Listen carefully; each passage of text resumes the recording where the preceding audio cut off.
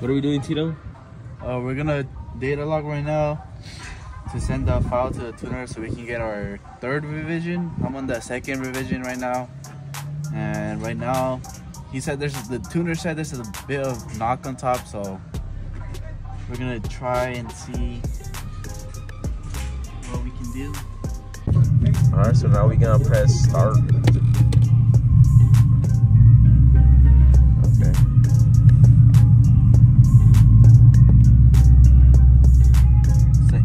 It says intake air temp failed. Okay. Whatever. Okay.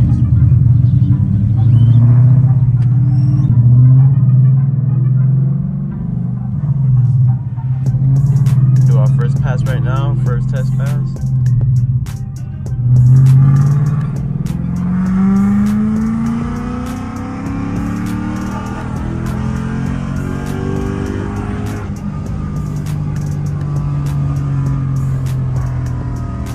In third gear. Third gear, right open throttle, 6,000.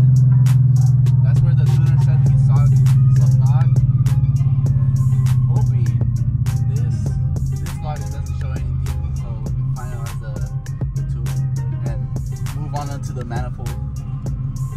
Probably in like 2 weeks, I should get the manifold in and we'll slap it on and tune it. Yes, sir. What up, guys? Welcome to another video of B.T.P. Today's video, I'm gonna be removing the old headlights and replacing them with the Morimoto LED headlights. And I already got kind of ahead. I already removed all the bolts that are holding the bumper, and I already have it hanging. So all that's pretty much left right now is to remove the headlight bolts. I think there's 3, one right here and right there. So the bolt, I think it's gonna be a it should be a 10. I think all 3 should be a 10. So I'm gonna take them off real quick. I don't have the electric ratchet right now because I think Reese took it and he's at work. I'm gonna just loosen them up real quick and then put the camera down and take them off real quick. So to remove this bolt and that one right there, you're gonna need a number 10, and then the side one is actually gonna be a 13. So I'm gonna go ahead and do it. Let me just mount the camera real quick. I think that's good.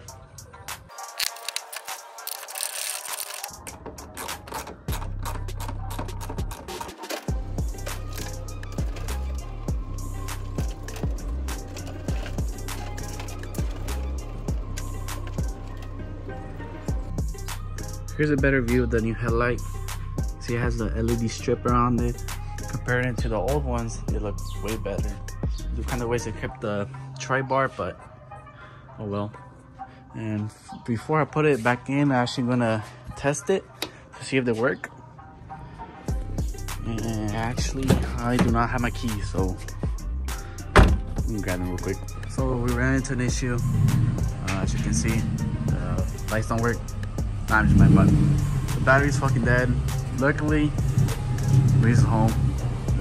So I'm gonna fix that real quick and actually test them out.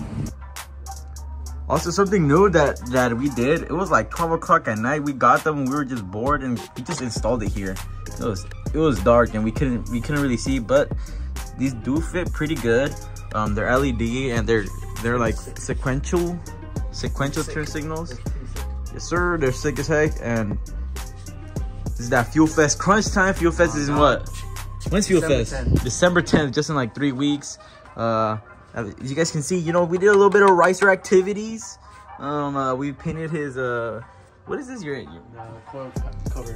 Yeah, he painted the coil covers. You know, he did the teal, matching that teal right here. You already know, but next is gonna be that intake manifold. And then for the F-150, you already know, guys, I got that Anzo USA sponsorship coming in clutch with these headlights. Damn. But I do have to go get them. I don't really like how they contrast, you know, like black and the chrome. So I'm gonna send these out to get color matched. You can take a look. Let's do the startup animation. Damn, look at this. Freaking sick. I haven't seen any headlights do this. I think the Morimoto ones do something similar, but free compared to $1,000. You know, I'm not complaining. But I am gonna drop a little bit of money to get the color match to the truck. It's gonna look super sick. Hopefully we can get it done by the time Fuel Fest comes around. And then I do have to install these. I'm slacking on that. I'm just scared because to install these lights, you have to take off the mirror cap right here. You have to take off the actual mirror. And last time we tried taking the mirror off when we got a color match, the actual mirror broke. And so right now I'm rocking this like eBay one, and it's not the best, but you know what, I was thinking about getting a new set of mirrors done, because the Harley Davidson edition and like the the Lariat and the Limiteds, I believe they have power folding ones, and I want to buy the Switch just so I can have that power folding option and then just get those painted. It'll be easier that way, but we'll see what we do. Let's continue doing this install and actually help Tito out. Okay, you guys, so here's the headlights mocked up, but the film is kind of weird. But we did see on YouTube to put some spacers or some washers right here to use as spacers to push the headlight out, because it's just, I don't know, like it's just weird. Like the film is kind of bad as is, so the washer should be able to push the headlight out forward to get that perfect flush fitment. So we're gonna try our best to get them both as flush. Still need to do that side, but yeah, guys. Damn, I feel like vlogging is so hard. I keep saying but and yeah, guys. I don't know how I feel like it comes easier as you do it more often, which we do need to do more often. But you see, I keep saying but. So I feel like there's gonna be those words that you say often, a lot. So we finished up. Looks good. We had to go get some washers to put right here in the headlight bulbs, just to move it out a little bit, because it was not, fitment was but it looks good. Fitment's looking all right. The thing we discovered is that on this side, this thing might have been on a wreck, because this gap is a little bit more bigger, and then the bolt that was holding the headlight, it was too back, so had to we work with whatever, you know. But finishing up, it looks good. Yeah. All right, guys, so this is a couple days after we installed the headlights. Tito's sick right now, so I was hoping he was able to record this outro, but he's super sick. He's got the flu, so hopefully he feels better. But let's show you the headlights. So these are the Morimoto headlights. We tried aligning them as perfect as we can, but the fitment is kind of weird. I'm not sure if it's because of his bumper. We did find some off gaps between the fenders on that side, and I just feel like this car has been in an accident only because the bumper white is different from the rest of the car. It's all good though. We tried making it as good as we can. We put some spacers on like the mounting bolts over here on the top and the bottom, and there's a side one. I don't think we put any on these, but on this side we did have to put some on the side. There's a closer look at the Morimoto lights. They look super good. And then look at the LED fog lights. I'm not sure from what brand. That's all Tito.